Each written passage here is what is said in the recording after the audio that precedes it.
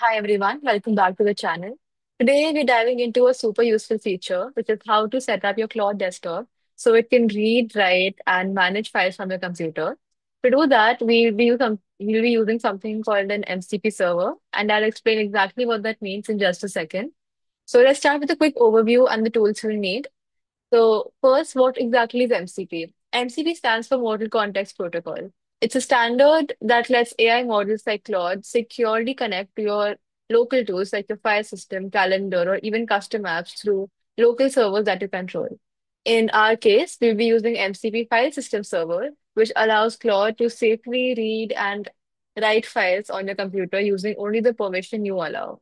So it's kind of like giving Claude a secure read-only or read-write window into your computer without handing over full access. So first, let's see here. First, your first step would be to download your Cloud Desktop app, which you've already done. Once that's done, you're also supposed to install the Node.js app from nodejs.org. We'll be using this to run the MCP server on your machine. Once you've installed both, let's jump into the configuration. So open your terminal and run this query. Once you see a version number there, you're good to go. That means your Node.js is installed properly. Next, you're going to go to this path in our Claude directory wherever you downloaded it. As you can see, these are the folders and files we have inside our Claude folder directory. So first, we have to go to this. We have to look for our JSON file, which is our configuration file. So we're going to open this in our code editor.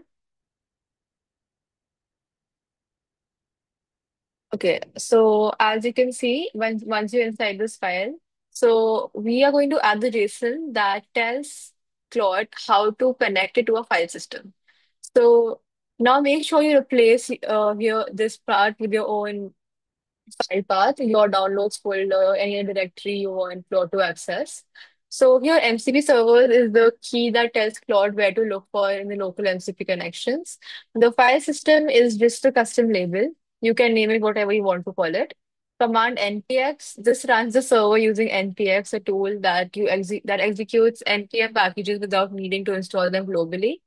And args is just used here to let to pass it to your NPX, and dash y skips any prompts, and add context protocol file system is the actual MCP package we'll be using today.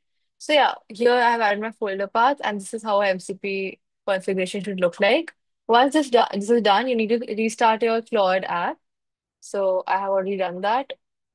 Okay. So once Claude looks like this, you can click on this button and you can see all our MCP tools which we added present here. So as you can see, we have a file system here. You can click on it and see a list of tools you can use. So you can turn on the ones you need, like read file, write file, edit file. You can choose whatever you need. And once that's done, we can run a quick test here. So just because my directory here is my desktop, so I'm going to run a simple query. Claude will ask us for a permission a couple of times. Once that's approved, we'll get our output.